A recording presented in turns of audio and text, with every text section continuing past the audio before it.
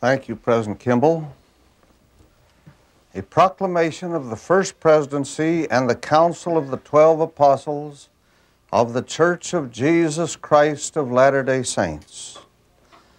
The Church of Jesus Christ of Latter-day Saints was organized 150 years ago today. On this sesquicentennial anniversary, we issue to the world a proclamation concerning its progress, its doctrine, its mission, and its message.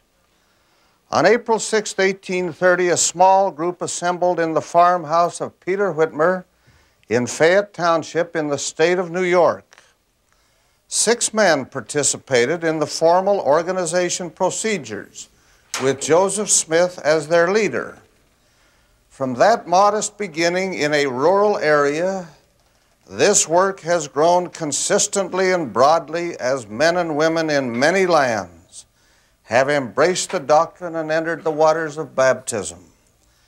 There are now almost 4.5 million living members, and the church is stronger and growing more rapidly than at any time in its history. Congregations of Latter-day Saints are found throughout North, Central, and South America, in the nations of Europe, in Asia, in Africa, in Australia and the islands of the South Pacific, and in other areas of the world. The gospel, restored through the instrumentality of Joseph Smith, is presently taught in 46 languages and in 81 nations. From that small beginning held in a farmhouse a century and a half ago, the church has grown until today it includes nearly 12,000 organized congregations. We testify that this restored gospel was introduced into the world by the marvelous appearance of God the Eternal Father and His Son, the resurrected Lord Jesus Christ. That most glorious manifestation marked the beginning of the fulfillment of the promise of Peter, who prophesied of the times of restitution of all things, which God hath spoken by the mouth of all His holy prophets since the world began. This in preparation for the coming of the Lord to reign personally upon the earth. We solemnly affirm that the Church of Jesus Christ of Latter-day Saints is in fact a restoration of the church established by the Son of God, when in mortality He organized His work upon the earth, that it carries His sacred name, even the name of Jesus Christ, that it is built upon a foundation of apostles and prophets, He being the chief cornerstone, that its priesthood in both the Aaronic and Melchizedek orders was restored under the hands of those who held it anciently, John the Baptist in the case of the Aaronic, and Peter, James, and John in the case of the Melchizedek. We declare that the Book of Mormon was brought forth by the gift and power of God, and that it stands beside the Bible as another witness of Jesus the Christ, the Savior and Redeemer of mankind. Together they testify of His divine sonship. We give our witness that the doctrines and practices of the church encompass salvation and exaltation, not only for those who are living, but also for the dead, and that in sacred temples built for this purpose, a great vicarious work is going forward in behalf of those who have died, so that all men and women of all generations may become the beneficiaries of the saving ordinances of the gospel of the Master. This great selfless labor is one of the distinguishing features of this restored Church of Jesus Christ. We affirm the sanctity of the family as a divine creation and declare that God, our eternal Father, will hold parents accountable to rear their children in light and truth, teaching them to pray and to walk uprightly before the Lord. we teach that the most sacred of all relationships, those family associations of husbands and wives and parents and children, may be continued eternally when marriage is solemnized under the authority of the holy priesthood, exercised in temples dedicated for these divinely authorized purposes. We bear witness that all men and women are sons and daughters of God, each accountable to Him, that our lives here on earth are part of an eternal plan, that death is not the end, but rather a transition from this to another sphere of purposeful activity, made possible through the atonement of the Redeemer of the world, and that we shall there have the opportunity of working and growing toward perfection. We testify that the spirit of prophecy and revelation is among us. We believe all that God has revealed, all that He does now reveal, and we believe that He will yet reveal many great and important things pertaining to the kingdom of God. The heavens are not sealed. God continues to speak to His children through a prophet, empowered to declare His word now as He did anciently.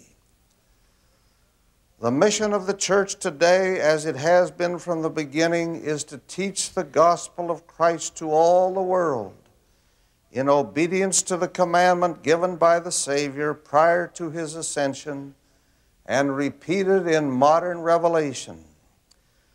Go ye into all the world, preach the gospel to every creature, acting in the authority which I have given you, baptizing in the name of the Father and of the Son and of the Holy Ghost.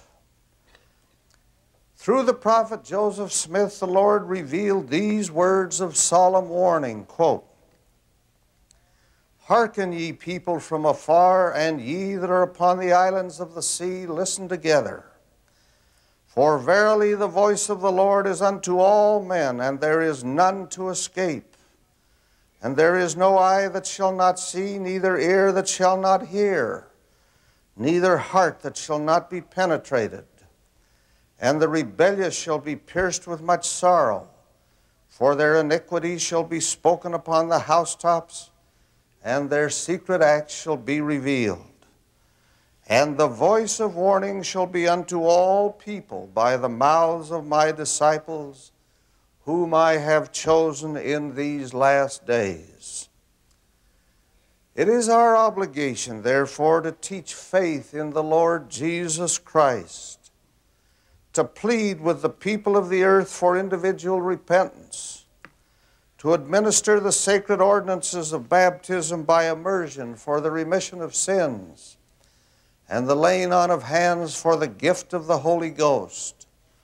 All of this under the authority of the priesthood of God. It is our responsibility to espouse and follow an inspired program of instruction and activity, and to build and maintain appropriate facilities for the accomplishment of this, that all who will hear and accept may grow in understanding of doctrine and develop in principles of Christian service to their fellow men. As we stand today on the summit of 150 years of progress, we contemplate humbly and gratefully the sacrifices of those who have gone before us, many of whom gave their lives in testimony of this truth. We are thankful for their faith, for their example, and for their mighty labors and willing consecrations for this cause, which they considered more precious than life itself. They have passed to us a remarkable heritage. We are resolved to build on that heritage for the blessing and benefit of those who follow, who will constitute ever-enlarging numbers of faithful men and women throughout the earth. This is God's work. It is His kingdom we are building. Anciently, the prophet Daniel spoke of it as a stone cut out of the mountain without hands, which was to roll forth to fill the whole earth. We invite the honest in heart everywhere to listen to the teachings of our missionaries who are sent forth as messengers of eternal truth, to study and learn and to ask God, our eternal Father, in the name of his Son, the Lord Jesus Christ, if these things are true. And if ye shall ask with a sincere heart, with real intent, having faith in Christ, he will manifest the truth of it unto you by the power of the Holy Ghost. And by the power of the Holy Ghost ye may know the truth of all things. We call upon all men and women to forsake evil and turn to God, to work together to build that brotherhood which must be recognized when we truly come to know that God is our Father and we are his children, and to worship him and his Son, the Lord Jesus Christ, the Savior of mankind, in the authority of the holy priesthood in us vested. We bless the seekers of truth wherever they may be, and invoke the favor of the Almighty upon all men and nations whose God is the Lord. In the name of Jesus Christ, amen.